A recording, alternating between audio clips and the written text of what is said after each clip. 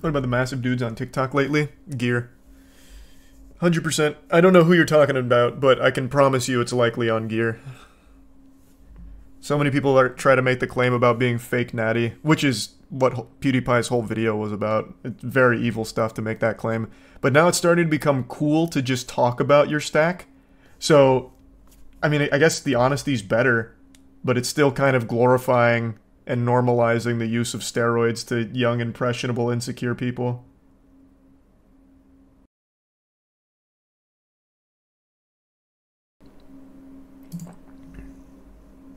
There's another thing I wanted to talk about real quick. I guess it doesn't really loosely tie into that, but since, like, gear was mentioned, I'm very curious as to, because I don't really go on, like, fitness Instagram and shit, but I know it's a huge prevalent issue. Did you guys know that in the UK, apparently steroids are the second most purchased drug, I think? I think it was second, like, late last night, and I can't remember exactly if it was the second, but it's either the second or third most purchased drug in the UK. So, like, there's very much a huge resurgence of steroid popularity. And it all stems, allegedly, from this, like, instant gratification of social media where everyone you see online needs to have this physique, and to stay, like, standing out in the fitness industry, they feel that they need to be, like, crazy, jacked, and ripped. So apparently everyone's hopping on gear. And I was watching Fillion's video covering this. Fillion does a lot of coverage over, like, fake natty stuff, gear, all of that. And it was just really insightful, because I guess I was kind of blind to just how big of a deal it was. PewDiePie made this video last year talking about how every fitness celebrity is pretending to be natural when they're not, and they're peddling products under the false pretense that you can look like them when realistically you can't. Kind of like the Liver King. How the Liver King preaches the ancestral tenets and all that, even though he's got a crazy stack, he is the result of steroids. And now, Vice released this, and I know Vice has kind of fallen off, but this is actually a really interesting piece they did here on steroid usage and just how common it is. So I just want to give this blanket advice to everyone out there. Don't believe fitness influencers who are making crazy claims about, like, what they do to get jacked and ripped. If it looks unnatural, it most likely is. And no amount of buying their protein powders or their multivitamins and supplements and all of that is going to get you anywhere close to what they look like. I just want to throw that out there. Because one thing I have talked about is there's a lot of shit that prey on insecure men, and I guess this is a huge one now. So just be aware, you will not look like those fitness Instagram models and all of that. Unless you're doing gear, which you shouldn't do.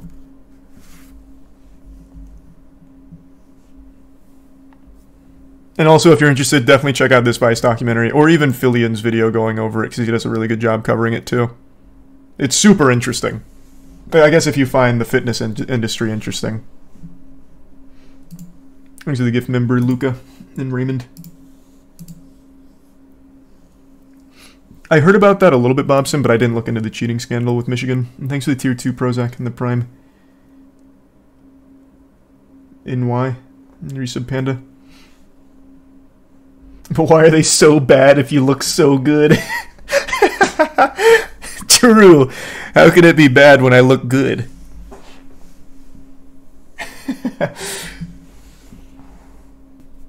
I know. You won't look like The Rock just by hard work and dedication in the gym. I'm sorry to tell you. You can get a crazy physique while being natural, but you'll never get a physique like some of the shit you see popping off online now. And no, I did not hear about that, Harvest.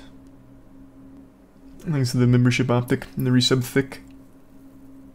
That's how you die from heart issues. Well, yeah. There's plenty of issues from it. But yeah, cardiovascular probably the biggest. Thanks for resub thick.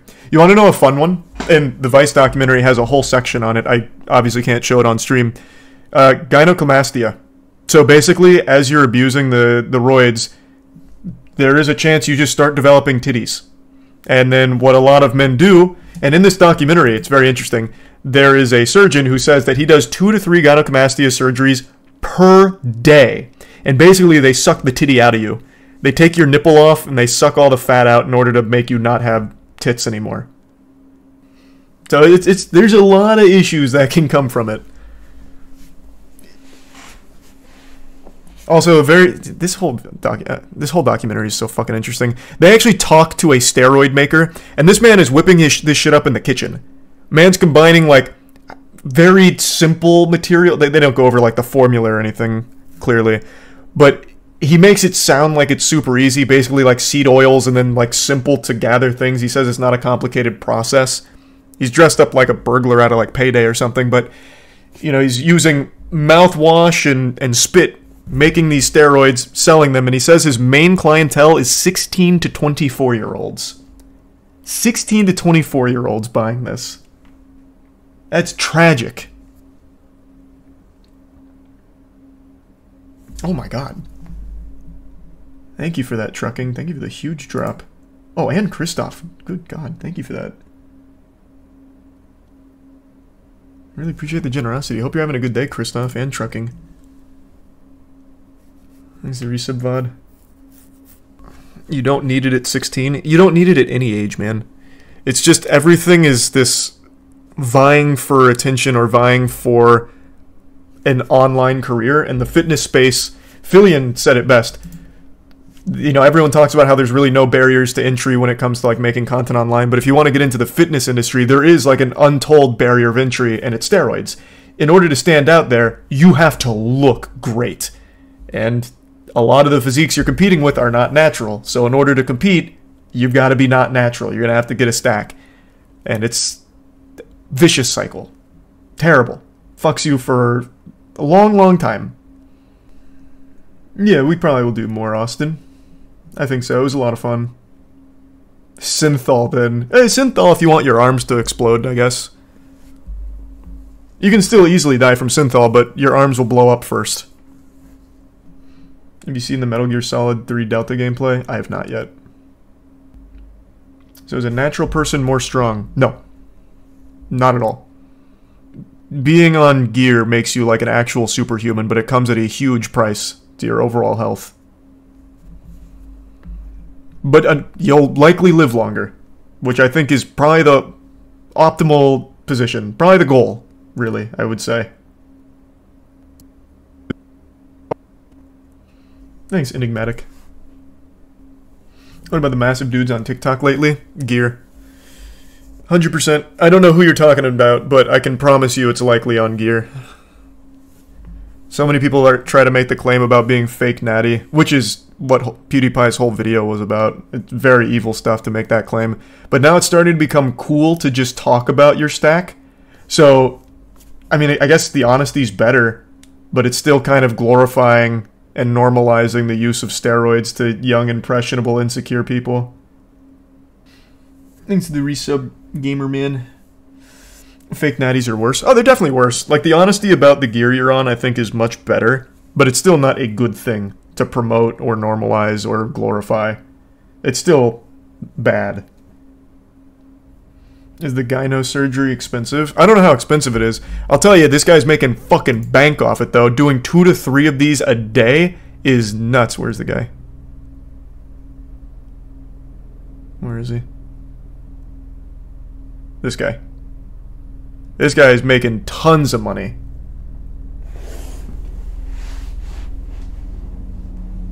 And no, I haven't seen the new Chris Chan stuff. I just know Chris Chan's back. Did I ever think about using roids when I was younger? Nope. I'm way too much of a hypochondriac for that. The only thing I ever did was a creatine, which is totally fine. I mean, I guess maybe there's a way to abuse it. I didn't. That's a pretty hard one to abuse, I imagine, though. Thanks to the Prime, John. But no, I never did, like, actual roids or anything. 1 round of Trin won't hurt, right? Yeah, it's probably not gonna hurt. Right. Thanks to resub Sporadic. Oh yeah, I know Sam Sulek. I've seen his content. I don't think he makes the claim of being natty. Like, I don't think he's going around saying he's natty or anything. But from what I've heard from him, he seems like a nice guy. Like, he seems like a good person. From what I haven't seen a lot, admittedly. Maybe he's a huge asshole and I don't know it. But he seems like a wholesome guy. I don't think he's trying to promote anything dangerous. He just goes. He's got his split. He works out hard. He seems fine. I don't have any like negative impressions of him. I did see a video of him. I think it was a TikTok where he was giving a, I think it was a breakdown of back day, like before doing it, and I actually got worried for his health because he was struggling to breathe during that one. I'm not exactly sure if it was like the result of maybe a warm-up or something, but when I first saw him and I saw that, I was a little concerned. But that was the only one I saw where he was really doing that, so I'm not sure. I like the boys. I haven't watched Gen V yet. And no, I didn't hear that at all, Lace. That's terrible. He's open about how he uses PEDs. Good, as he should be. You see the recent news on Jack Owak being forced to pay damages due to Instagram post bashing Bang? Oh. They got him with that? Uh-oh.